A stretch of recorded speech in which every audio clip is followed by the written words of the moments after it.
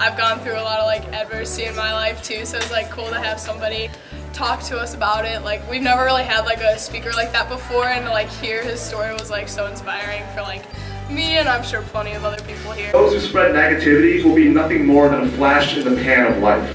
They will lose the attention of the public just as quickly as they gained it. Whereas those who spread kindness and spread positivity will be lifted up by the masses and encouraged to carry on in their journey.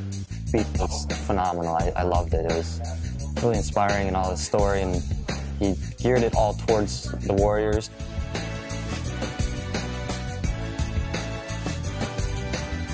The true value of high school is found in every conversation you have. Every time you open your mouth or choose to befriend or alienate a certain individual. Because every time you do something, you're simply just adding to the image of who you are, adding to the person who you are. And that person, trust me, whoever you are at the end of senior year, that's who you will be remembered as by this entire population of people for years to come.